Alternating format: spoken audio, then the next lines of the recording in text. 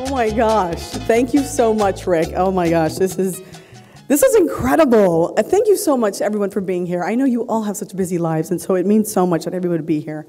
I want to first and foremost thank God, gracias a Dios, because without God's blessings, truthfully, nothing can ever transpire.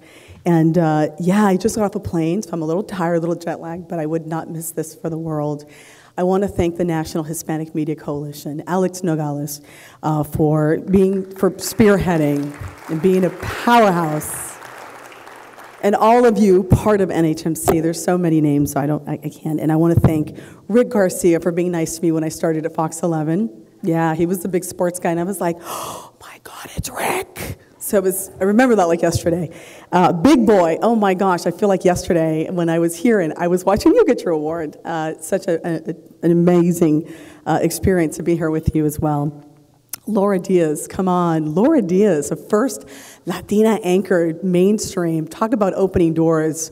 Thank you, Laura.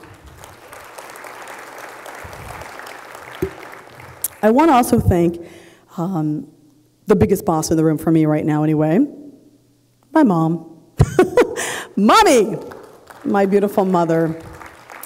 Thank you, Mom, for teaching me what it means not to give up, what it means to have faith, what it means to believe in yourself, even when other people may think differently.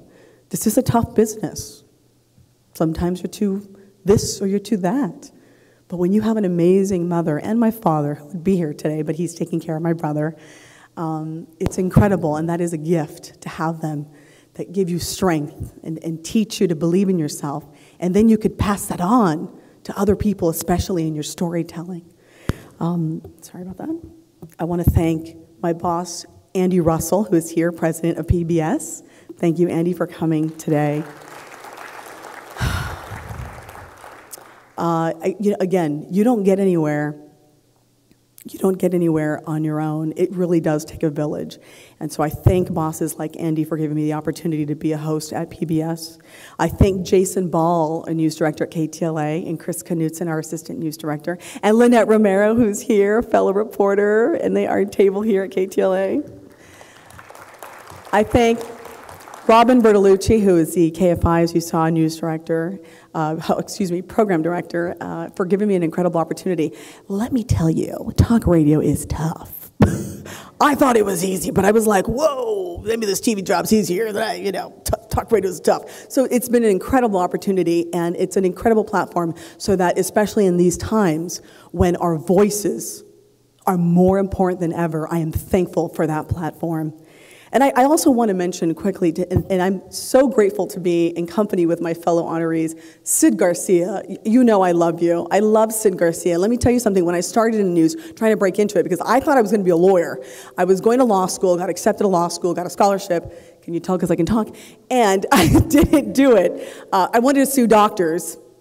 And funny enough, now I'm very much involved with the doctor, and I want to thank my novio for being here, left his patients. He's a neurologist, stroke specialist at UCLA, Dr. Lucas Restrepo. Thank you for being here.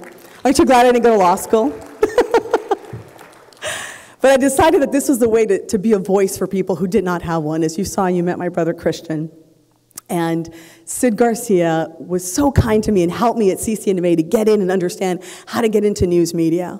And then I met this lovely lady one day at the courthouse covering a story, and I thought, wow, she's so nice and she's so sexy. Dunia, hello? And I didn't know we were neighbors. You were in Watts, I was in Lawndale. Hello?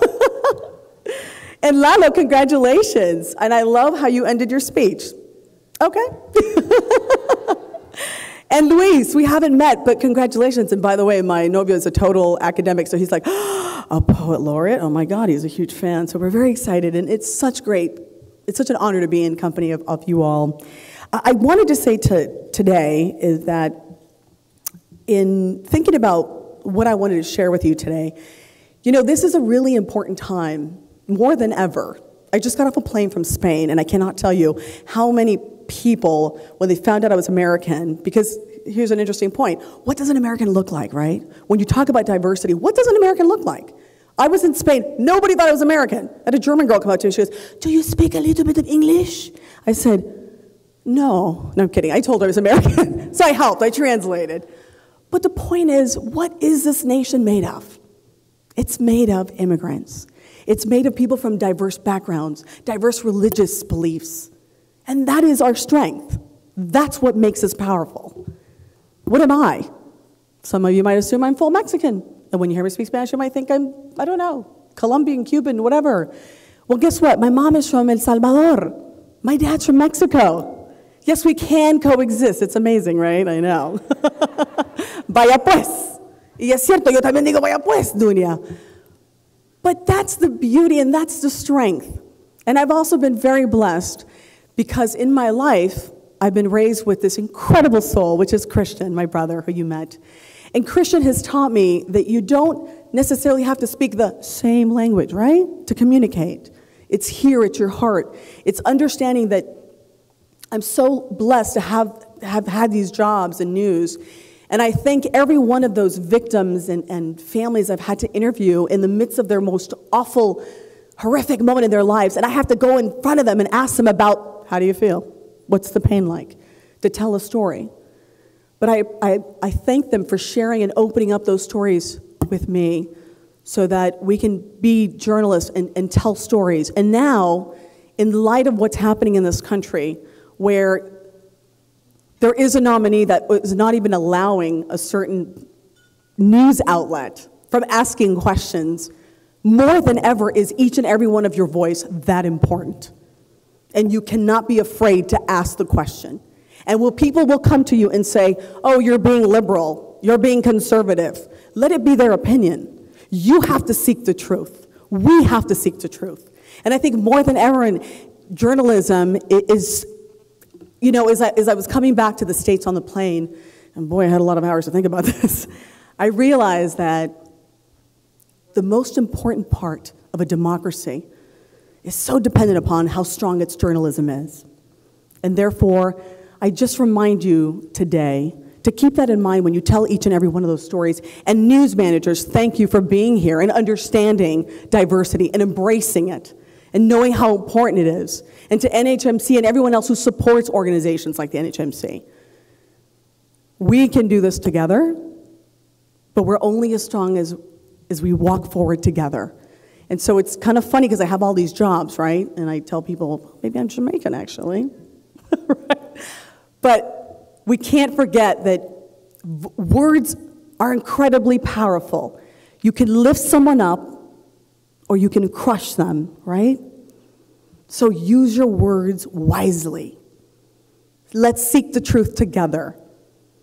And thank you so much for bestowing me with this award. And I accept it on behalf of all of those families and stories that I've had the blessing to tell. And also on behalf of all the families with children with disabilities that have allowed me to come in their homes and tell their stories and understand that I get it, because we have that story at home. And I'm a caregiver, and I'm thankful. It's hard as it may be at times, I'm blessed because it has made me who I am today, and we're all the product of our experiences. So thank you so much. God bless you. Los quiero mucho, y sí se puede.